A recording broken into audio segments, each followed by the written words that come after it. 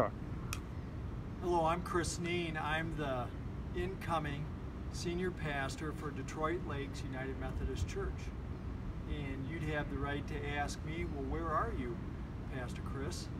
I'm in Djibouti, Africa. I've been here for about a year, and I'm on Camp Lemonnier. And we have been in shutdown for the last 6 months because of COVID.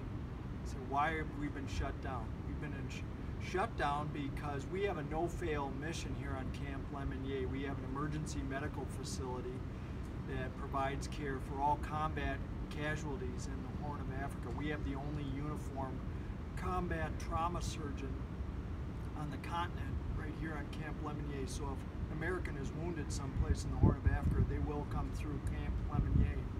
So we take very personal our COVID protocols. We wear masks all the time. We walk and sit 6 feet apart. We wash our hands multiple times a day with somebody watching to make sure that we wash for 30 seconds. And that's to make sure that we take care of our fellow Americans if they're in need.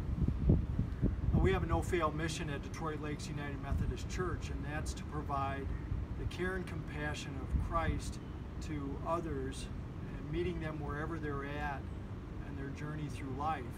And that mission hasn't gone away. As a matter of fact, it's more important than ever.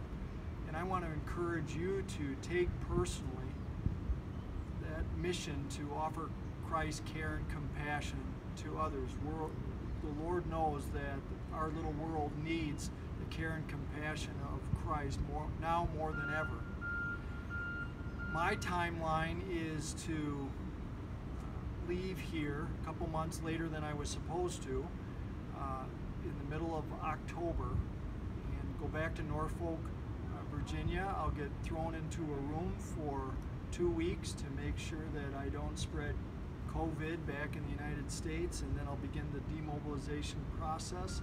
I'll go back to Minnesota. I'll say hi to my family, see my grandson that I haven't seen yet. He was born while I've been over here. And I'm hoping to begin the Advent season with you. That is such a happy thought to me, to be joining you for the Christmas season. In the meantime, I hope that you will be brave Christians, be at peace, and I look forward to seeing you. Goodbye for now.